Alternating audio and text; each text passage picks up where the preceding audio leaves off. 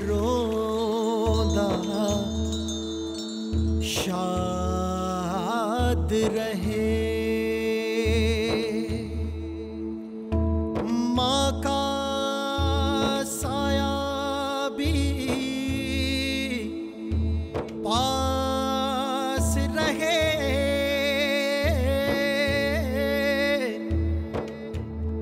वैसा पल्ले हो तो दुश्मन बन जाए बेली संगी,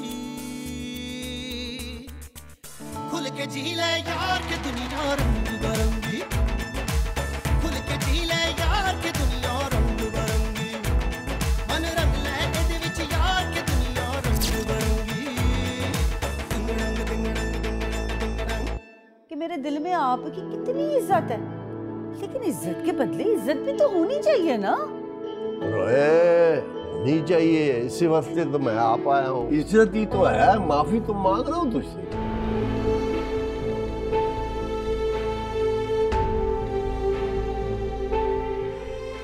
अमल के मेरे असास क्या है,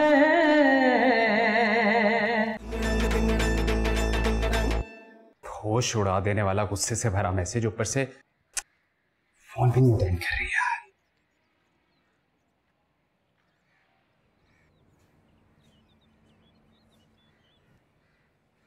क्या है? यही तो पूछ रही हूँ, क्या हुआ है? आप परेशान लग रहे हैं। लग नहीं रहा परेशान हूँ। क्या हुआ है? आपको किस हिसाब में बताऊं? प्लीज नीचे जाओ, मुझे ठीक से परेशान होने दो। इसलिए तो पूछ रही हूँ, आप शेयर कर लें मुझसे। बताऊंगा किसी दिन। आप हमेशा मुझसे इतना रूडली बात क्यों करते हैं? तफसील से बताऊंगा, अभी जाओ प्लीज।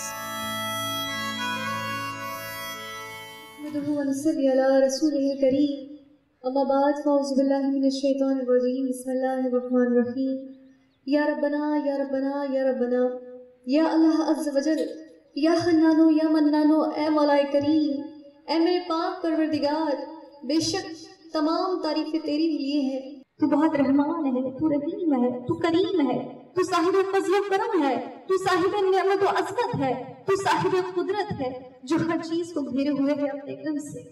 ए बारी ताला, आज अहले खाना ने महफ़िल मिलाद अपने घर में मुनक़्क़िद फरमाई है, तो इसको अपनी बारगाह रब्बुल इज़्ज़त में कबूल व मंजूर फरमा। मेरे बेटे अक़दस ज़ोया के लिए भी दुआ मांग लो, उनकी शादी है ना, तो अल्लाह उनकी शादी मुबारक करे, हैं, खुशियाँ दे। या इलाही, ज़ोया और अक़दस अज़वाजी जिंदगी में मुंसलिक होने जा रही हैं। ए बारी ताला, तो उनकी जिंदगी में खुशियाँ और बरकत अता फरमा। आमीन आमीन। और पुत्र, मेरी बहू रुबीना उम्मीद से है, जरा दुआ करना सब खैर खैरियत से हो। ए बारी ताला, इनकी बहू के लिए खास तौर पर दुआ करती हूँ, इन्हें नेक सालिह औलाद नसीब फरमा। आमीन। मेरी बेटी शाइना के लिए भी जरा दुआ करें कि कोई अच्छा रिश्ता उसके लिए। ए बारी ताला, मैं शाहीना के लिए भी खास तौर पर दुआ करती हूँ, और उन तमाम बच्चियों के लिए जिनके वालिदैन परेशान है, उन तमाम बच्चों बच्चियों को नेक साले रिश्ते अता फरमा। आमीन इलाही आमीन। और पुत्र, एक दुआ मेरी बहू लैला के लिए, अल्लाह उसकी गोद भर दे, बहुत इंतजार हो गया। जो जो बे औलाद हैं, तमाम बे औलादों को नेक साले फरमा बरदार औलाद नसीब फरमा। आमीन आमीन। कितने साल हो गए आसिम की शादी को? क्या कहते हैं डॉक्टर?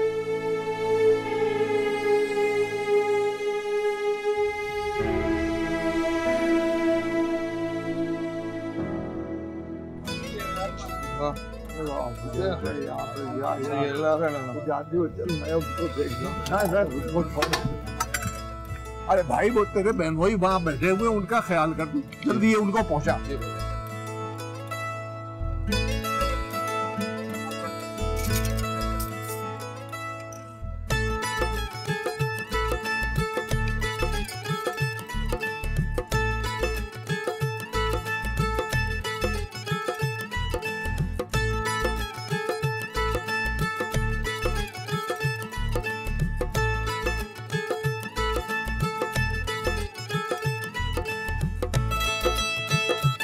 समझ ही नहीं आ रही, तीनों ने एक जैसे कपड़े पहने हुए, रातों रात इतना एक का हो गया है।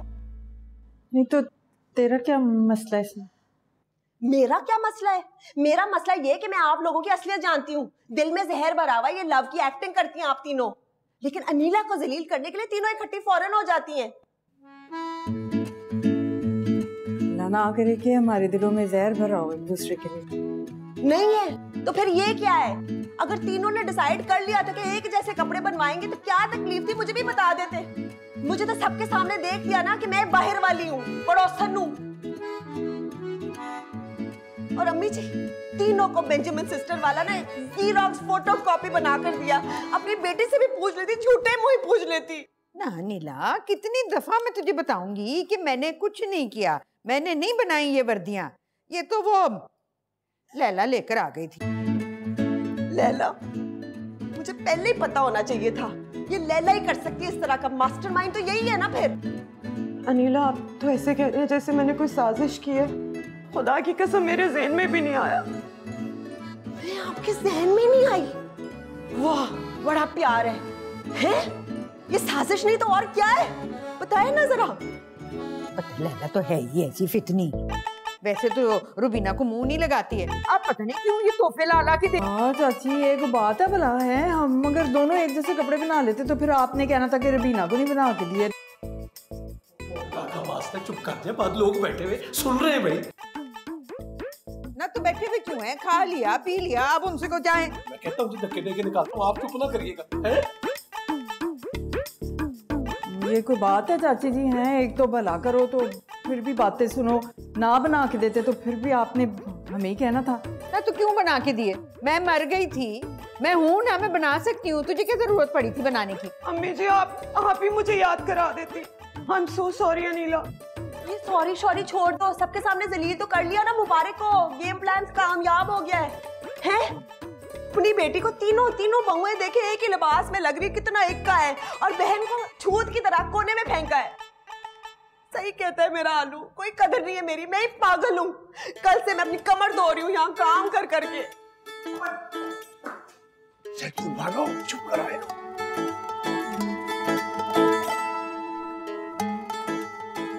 बक बाहर खाजा बैठा सुनना पे है, खुश कर।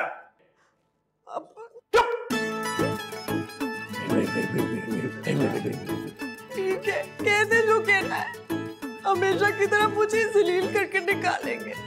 रमना रमशा, आ जाओ, मैं एक सेकंड नहीं रहूंगी।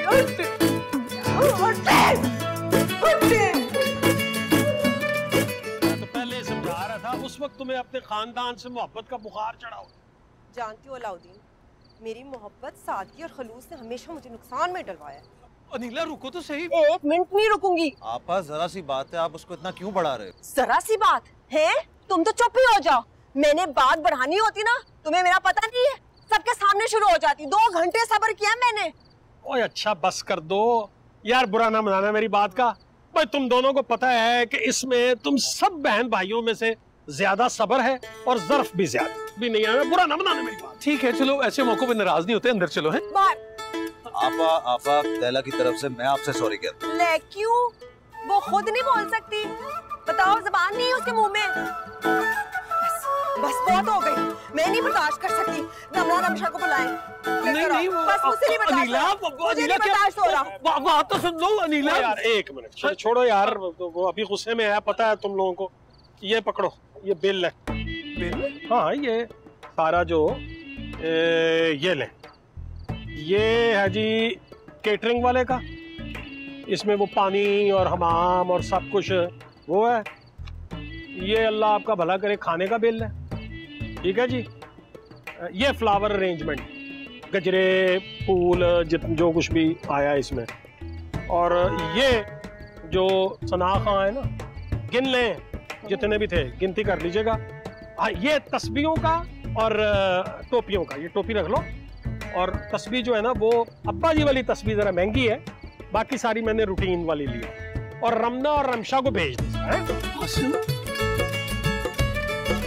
क्या हो गया भाईजान? कोई बात नहीं।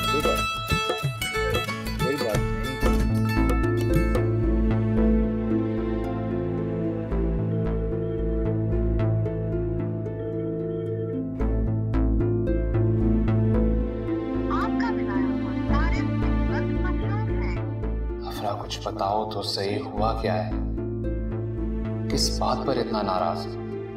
मुझसे शिकायतें तो तुम्हें रहती ही हैं, लेकिन इससे पहले कभी भी तुमने इतने बुरे अल्फाज नहीं इस्तेमाल किए मेरे लिए।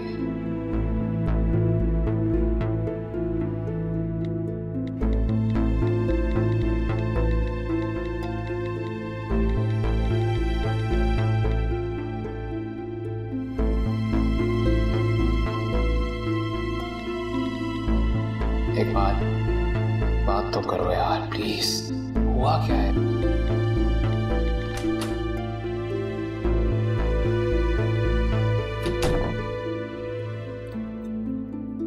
सजाद भाईजान को तो बीपी शूट कर गया था, अब जाके उनकी तबीयत कुछ संभली है।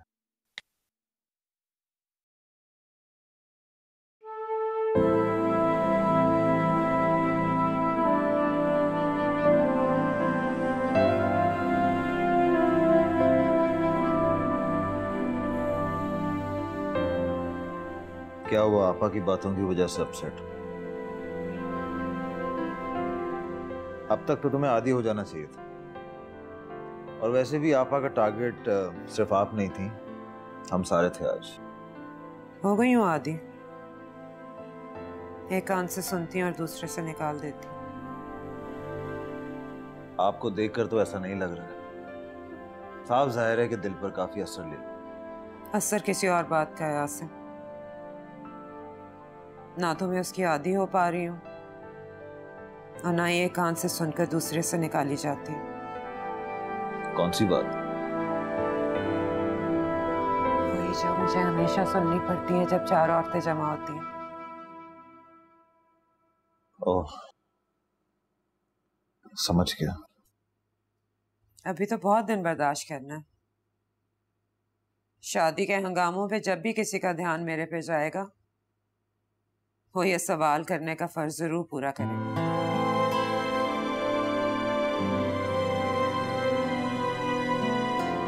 कि मैं अभी तक मां क्यों नहीं बनी।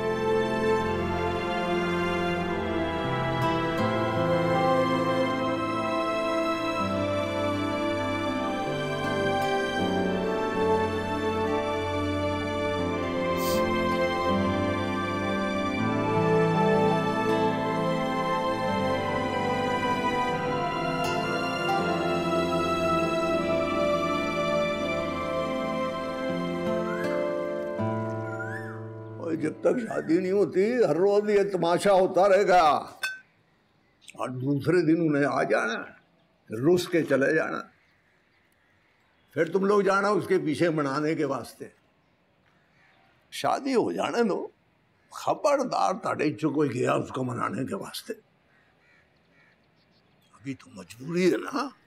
वो जी अगर नाराज होने और मनवाने का शौक है दोनों को तो पूरा करते रहे, हम जाते रहेंगे जी उन्हें मनाने के लिए। इस पे कोई पैसा थोड़ी खर्च होता है, लेकिन खुदा के लिए अब कोई काम ना कहे उन्हें। ये जरा बिल और रसीदें देखें। मैं पहले ही कह रहा था मदरसे से बच्चों को ले आता हूँ, और बच्चे और घर वाले मिलके कर लेंगे कोई कुरान खानी, और दुआ मैं पढ़ा दूंगा। मगर नहीं, मकसद अल्लाह के नाम से आगाज करना नहीं है, मकसद रिश्तेदारों को बुला के बस शेखियां भगारनी है। यार तुम तो एक सेकंड के लिए चुप करो।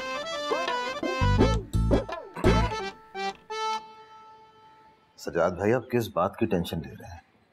शादी वाला घर है, बजट ऊपर नीचे हो ही जाता है। आप मुझे बताएं कितने पैसे और चाहिए? नहीं नहीं यार, वो तेरे भी तो पहले ही बहुत। सजाद भाई कैसी बातें कर रहे हैं? हमारी बहन की शादी है, तेरा मेरा क्या करना है, हम सब ने मिलजुल के ही करना है। आप मुझे बताएं कि अलाउद्दीन भाई को कितने और पैसे भेजो? वो शफीक भाई ने अभी तक पैसे नहीं भेजे। ओए, उसका कोई पैसा भी इस कार में नहीं आएगा। अब क्यों अब्बा जी, अब क्या हो गया? मैं तुम्हें बता दूंगा अभी इस बात का जिक्र। तू क्या बता देगा? मैं बता देता हूँ, मैंने मना किया शफीक को। समझता है हमें उसकी जरूरत नहीं है, उसके पैसे की जरूरत है।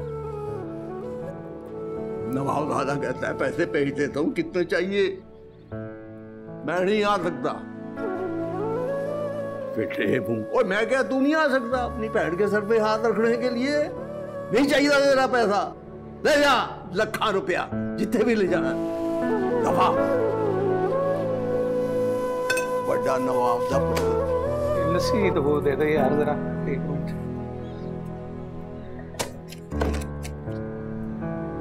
सुना कल कोई बहुत हसीन लग रहा था।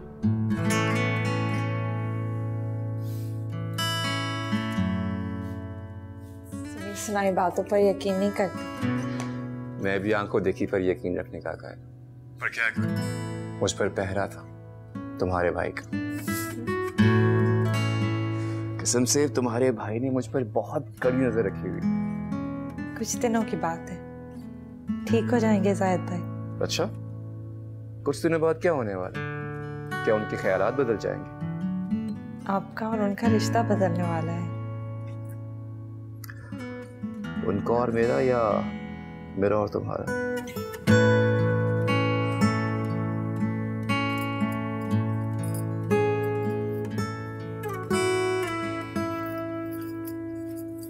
बुलाया था मुझे खाला जी? हाँ हाँ, आ बैठो। देख, ये कुछ कपड़े मैंने रखे हुए थे, इनमें से जो तुझे पसंद है ना वो तू ले ले।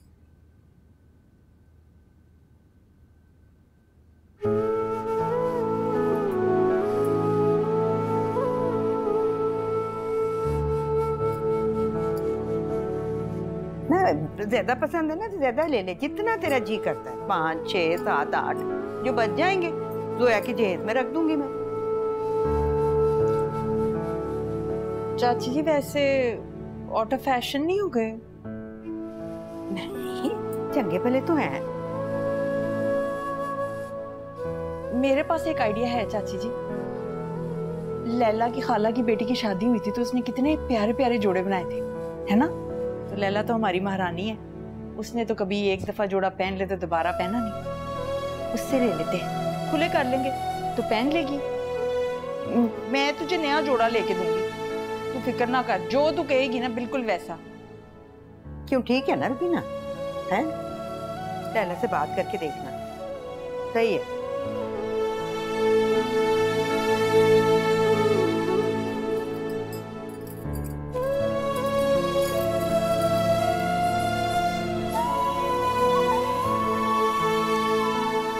कल ले जाऊंगी मैं इसको बाजार, बच्चों की शॉपिंग करा दूंगी। शाइना का एक जोड़ा पड़ा है नया नकोर, इसकी जो बड़ी है ना उसको छोटा करा देंगे, शानदार हो जाएगा। फिर जो ये जोड़ा कहेगी ना मैं भी इसको ले दूंगी। अब देखो, जाहिद को जरा भी ख्याल नहीं है, जरा एहसास ही नहीं है उसे इन चीजों का। चाची, आपने वैसे बात की है रुबीना से और जाहिद से आसिम और लैला का बच्चा लेने के लिए? नहीं, अभी बात नहीं की। पहले आसिम और लैला से तो बात हो जाए ना, ये ना हो कि जिन्होंने बच्चा देना है वो राजी हो जाए, लेने वाले राजी ना हो। मैं करूं बात लैला से? सजाद आसिम से कर लेते हैं अगर आप कहती हैं तो। नहीं नहीं, ये तेरे चाचा जी बात करेंगे, दोनों को सामने बिठाएंगे और अच्छी तरह से समझा देंगे, फिर ये मसला हल होगा।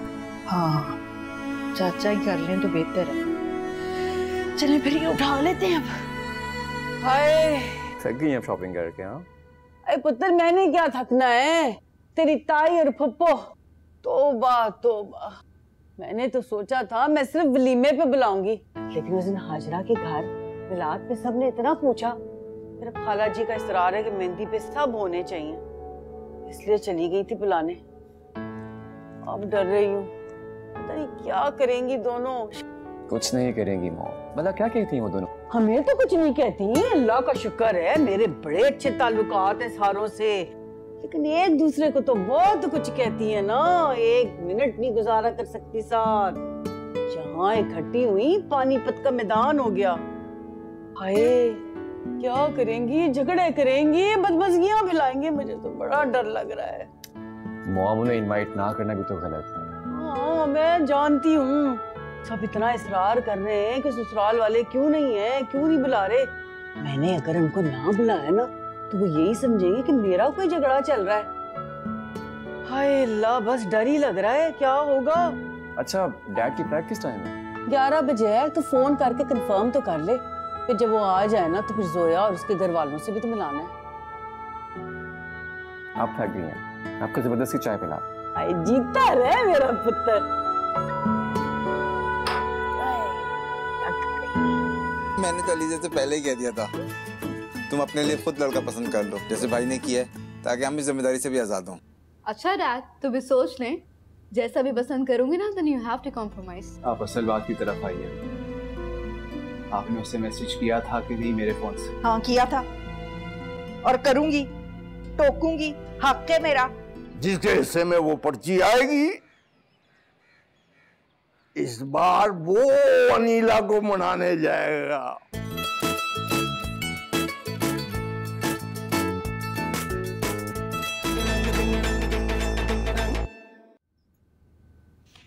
चलो भाई, ये 2 कार्ड्स हो गए, एक बड़े दादा और एक छोटे दादा के लिए।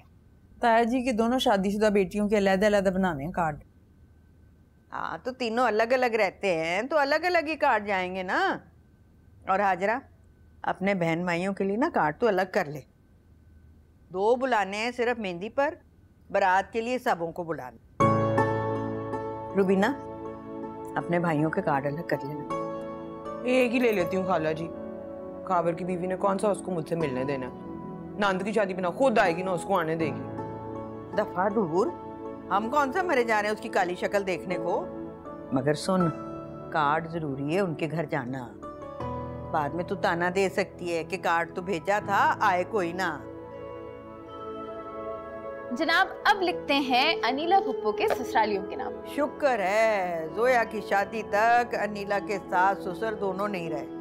नाजायद की शादी पर अल्लाह माफ करे, बड़ाई नाक में दम किया था बुढ़ा बुड्ढी ने। चाची, अनीला की नंदों को दोनों दिन बुलाना है? हाँ मजबूरी है, पर अलाउद्दीन की 4 बहनें हैं और फिर उनका इतना इतना बड़ा ससुराल, सारियों के 5-5, 6-6 बच्चे। सारा घर भर जाएगा अलाउद्दीन की बहनों से और उनके खानदानों से। तो 2 लोगों को बुलाना है क्या? तो मिस्टर एंड मिसेस लिख दूं? सारों को ही बुलाना है। तेरी फुप्पी जी ने नाराज हो जाना नहीं तो। अल्लाह जिंदगी दे अनीला को, खैरी सल्ला, आगे उसने नाराज ही होना है। बड़े मौके हैं उसके पास, अभी तो खाना पूरी करो ना, आगे देखी जाएगी। जायद ने भी ना 5 कार्ड मांगे थे अपने दोस्तों के लिए, वो भी अलग ही कर लेती हूँ। मेहंदी पे तो बुलाएगा नहीं, बारात के चाहिए होंगे। और शाइना, तू भी ना अपने लिए अलग कर ले 3-4 कार्ड, और सदान को बस देने 3। ये ना हो कि सारे फंक्शन में तेरी शोखी सहेलियां आ जाए और उसके होचे दोस्त।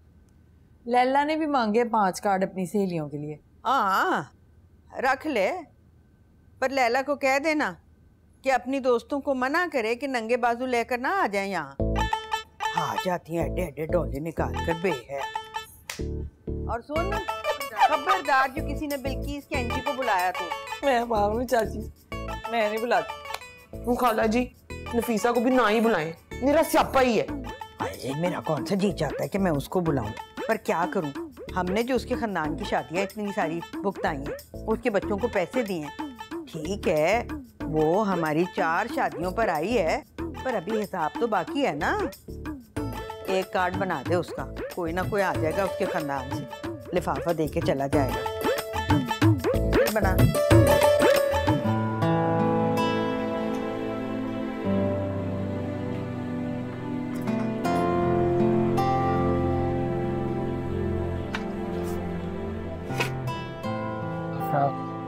अब तो बता दो क्या हुआ।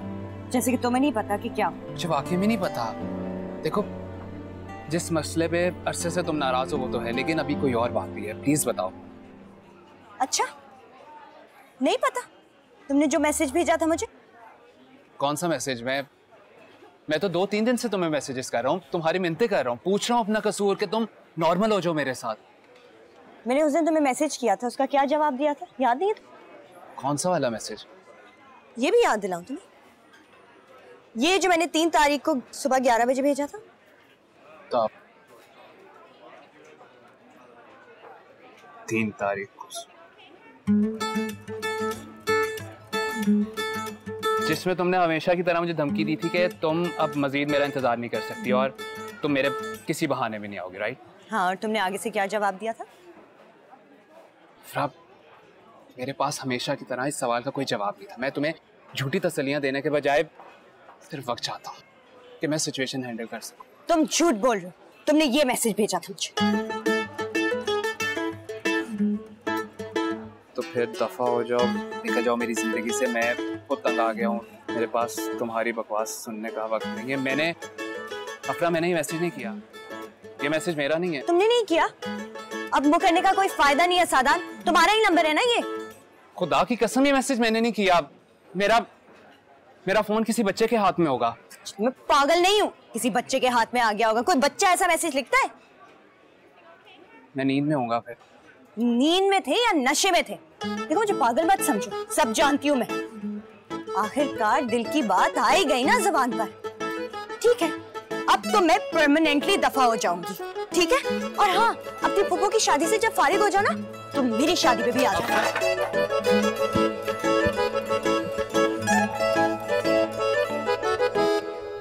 ये शादी के हंगामों में अपनी अपॉइंटमेंट्स वगैरह तो मिस नहीं कर रही ना? नहीं, परसों जाना है अल्ट्रासाउंड के लिए, वो भी अगर जाहिद माना तो। अब इसमें भी जाहिद के मानने की जरूरत है। उसे अस्पताल जाने से मसला नहीं है, मसला अल्ट्रासाउंड का है। उसको लगता है कि लोग सिर्फ इसीलिए कराते हैं, पता कराने के लिए कि लड़का है या लड़की, और उसकी नज़र में ना ये बहुत ही बड़ा गुनाह है।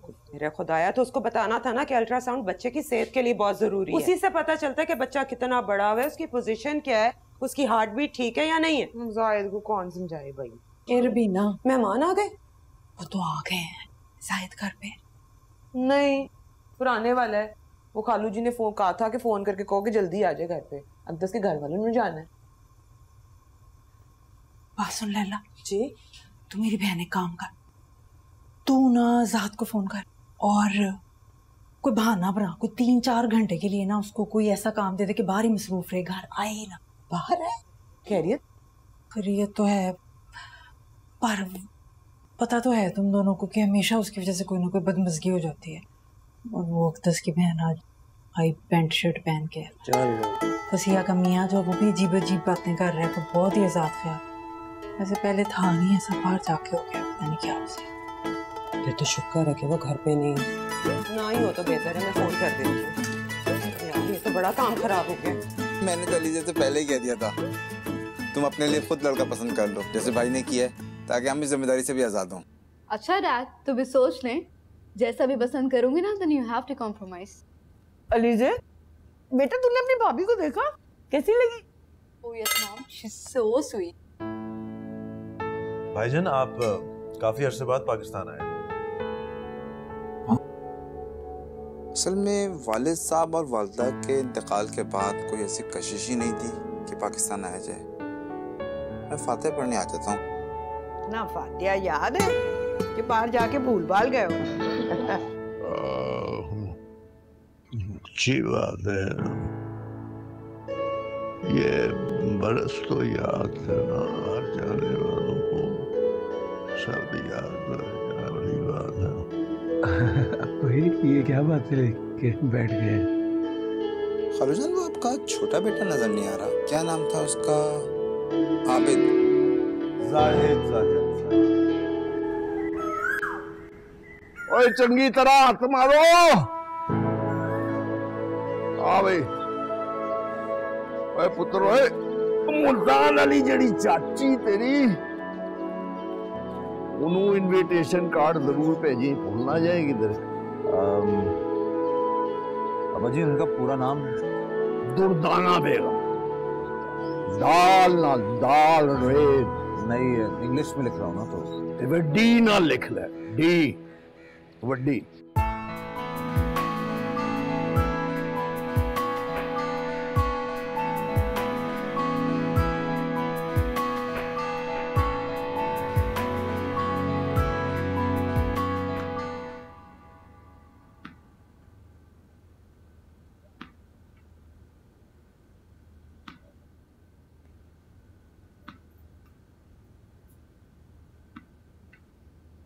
सुदान, ये देख, मेहंदी के लिए मैंने तेरे लिए कुर्ता बनवाया, अच्छा ना?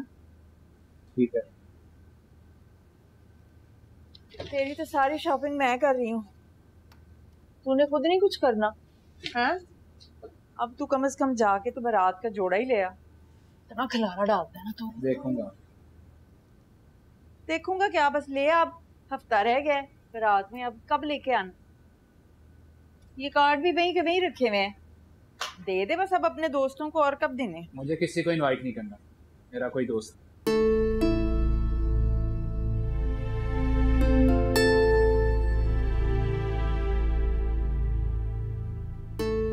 ये जो तू मुंह बना बना के मुझे नाराजगियां दिखा रहा है, साफ साफ क्यों नहीं कहते कि उस फ्रेंड को बुलाना था तुम्हें?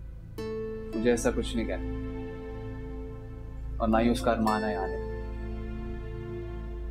उस दिन जो आपने मेरे फोन से उसे मैसेज किया था ना, उसके बाद तो बिल्कुल भी नहीं है। मैसेज? आपको ऐसा नहीं करना चाहिए। मैं सोच भी नहीं सकता था कि आप। अच्छा, अब वो तुझे भड़काने भी लगी है मेरे खिलाफ? ऐसा कुछ नहीं, उसे तो पता भी नहीं है कि वो मैसेजेस मैंने नहीं आपने किए थे। एक बात तो बता जरा मुझे, तू तो कह रहा था तेरा उससे कोई राब्ता नहीं है, कोई मिलना जुलना, कोई फोन, कुछ भी नहीं, तो फिर ये सब क्या है? आप असल बात की तरफ आइए। आपने उसे मैसेज किया था कि नहीं मेरे फोन से? हाँ किया था, और करूंगी, टोकूंगी, हक है मेरा। हक?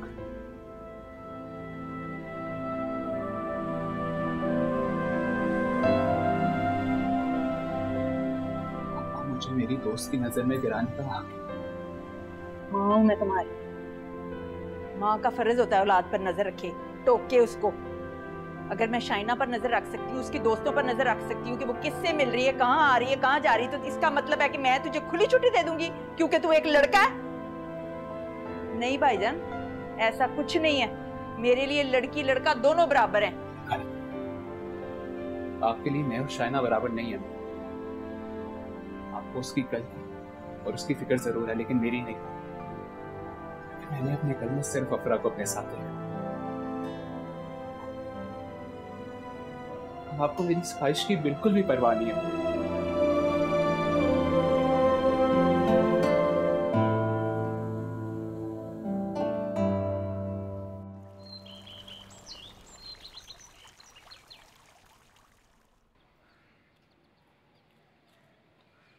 तो वही सब लोग इकट्ठे हैं, वो जरूरी बात कर लूं?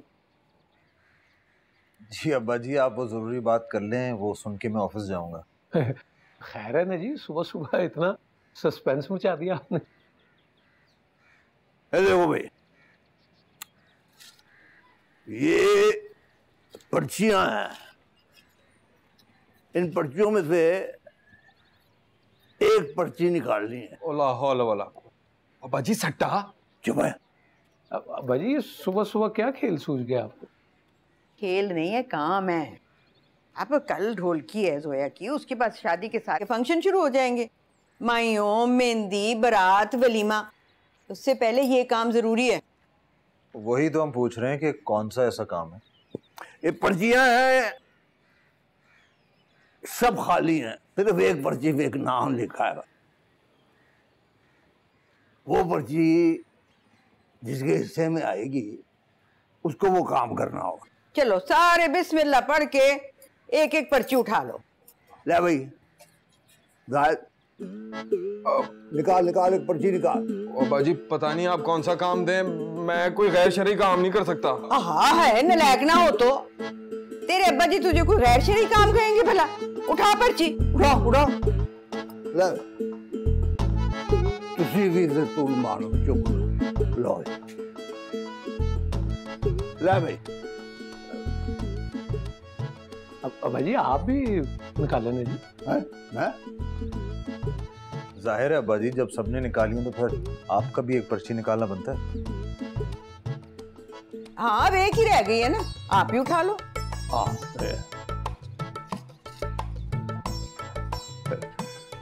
खाली। अब खोल ले फिर।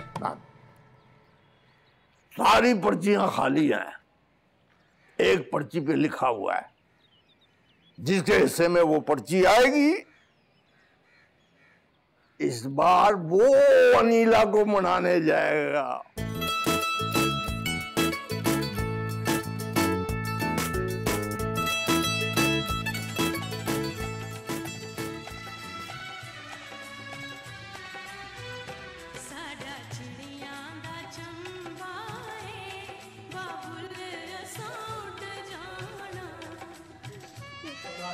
मिलेगा कि नहीं मिलेगा? कहाँ से बंद होता है? कलेजा जल रहा है मेरा, दिल में से भी धुएं निकल रहे हैं। खा लो वही। पागल नहीं हूँ, सुबह सुबह बारबेक्यू का नाश्ता कर। शदीद डिप्रेशन हो रही है। तुम्हें मजाक सोच रहा है? मनहूस गाने सुनोगी तो डिप्रेशन ही होगा। वैसे हम लड़कियों के भी क्या नसीब लिखे। हम लड़कियां, औरतें, हम औरतों के भी क्या नसीब लिखे। नसीब अच्छे बुरे नहीं होते, माँ बाप अच्छे बुरे होते। अलाउद्दीन, मेरे माँ बाप के बारे में कुछ ना कहना, बड़े अच्छे हैं। तो भाभियां बुरी हैं, ऊपर से भाईजान मुरीद। अरे माँ बाप अच्छे होते तो आज 10 दिन हो गए, अब को तुझे मनाने आता है, पलट के तेरी खबर लेता। वहां पे तो बज रहे हैं गाने, घर में तो हो रही हैं ढोलकियां, वहां तो मजे उड़ाए जा रहे हैं, तुझे कोई मुंह ही नहीं लगा रहा। जी वाकई, मोहल्ले में मेरा एक दोस्त रहता, उसने मुझे बताया, मैंने फिर भी यकीन किया। मेरे कहते अनीला के साथ ऐसी ज्यादती को नहीं कर सकता, मैं खुद क्या आते, मैं छुप छुपा के गया हूँ, कभी अंदर से आवाजें आ रही और कदी साडी गली चक्कर भी लाया करो, साडी गली चक्कर भी लाया करो, साडा चिड़ियां दा चंबा है, बाबुल अस्सी उड़ जाना। अनीला, मैंने अपनी जिंदगी में बड़े बड़े बेसुरे देखे हैं, लेकिन तुम अपनी मिसाल आप।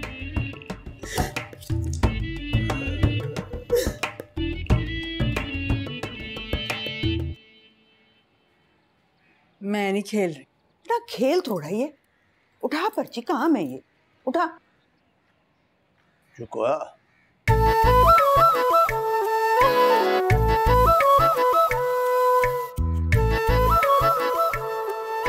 मैं तो कल से यही सोच रहा था कि हम जितना लेट करेंगे उन्हें मना के लाने में, उतना ही उनका गुस्सा बढ़ जाएगा। अभी जोया और शाइना की दोस्तें आ रही हैं ढोलकी पे, बाद में जब बाकी मेहमान आएंगे तो उनको ना होने की क्या वजह बताएंगे उनको? या मुझे लोगों का खौफ ना होता, मैं किसी को उसको मनाने को ना भेजता, खासतौर पर अलाउद्दीन को बिल्कुल नहीं। फिटे मुँह अलाउद्दीन। अनीला अपनी थी, गोरी मारनी थी, मैं उन्हें आ जाना से। खाली खाली खाली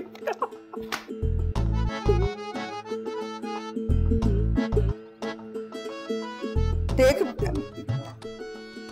मेरी पर्ची देख जरा, खाली है या मुझे लग रहा है? खाली है चाची जी, बच गई हैं। करम है मौला का। चलो जी, आसम ज़ायद, खोलो पर्ची खोलो। अब्बा जी आप बड़े हैं, पहले आप खोलें। और सजादे जैतून वालों ने पहले नहीं खोली? अब्बा जी पहले खोले या बाद में खोले, उससे क्या फर्क पड़ता है? जो लिखा है वो मिट तो नहीं जाएगा? ये तो है। हाँ जी, फिर खोलो, खोलो ना जी।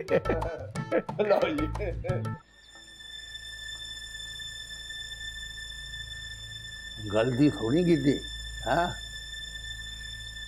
बहुत अच्छी बात की इसने, हाँ?